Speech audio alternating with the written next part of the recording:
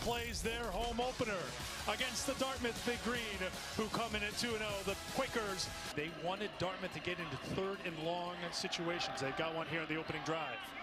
Thrown underneath, Scott trying to break three. Scott leans forward. What an effort to get right to the 50-yard line, and that should be enough for a first. Dartmouth gets in on the block.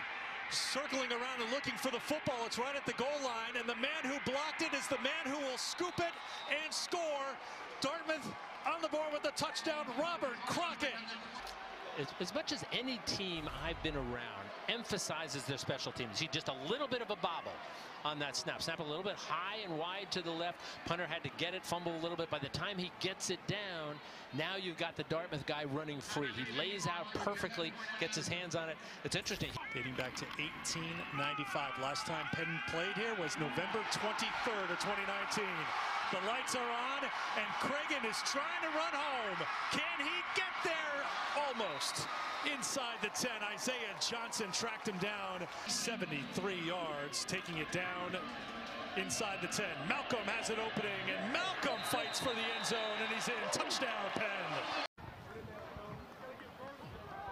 High snap to Kyler. He will hand it off, and there's a hole in an opening for Zach Bear. Will attempt a 35-yarder. And the kick is good. Biding his time, starting quarterback at Penn. Pressure coming, and Quinley goes down.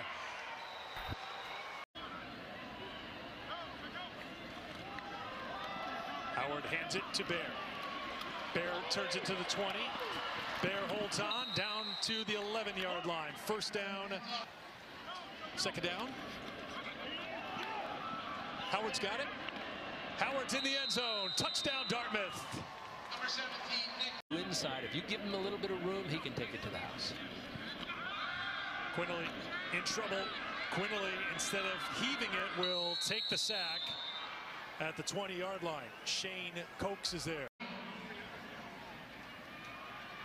Flipped outside and walking into the end zone with ease is Zach Bear for another Dartmouth touchdown. The Big Green, very impressive on the road here in their Ivy Open. To play it all, but he seems to be back completely from that injury and showing these people now what they thought he was going to be.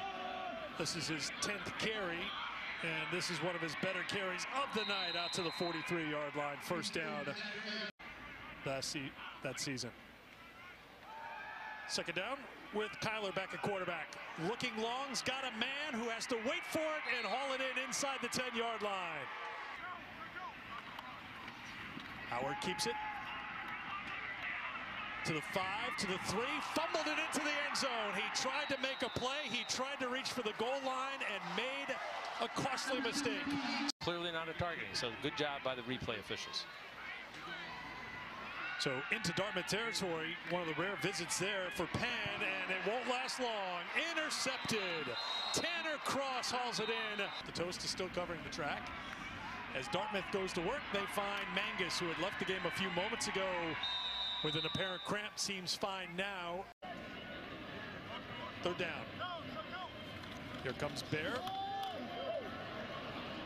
It was Howard who kept it, and Howard turns it outside. Howard inside the 10 and driven out of bounds, and that flag will tack on a couple of yards on the late hit.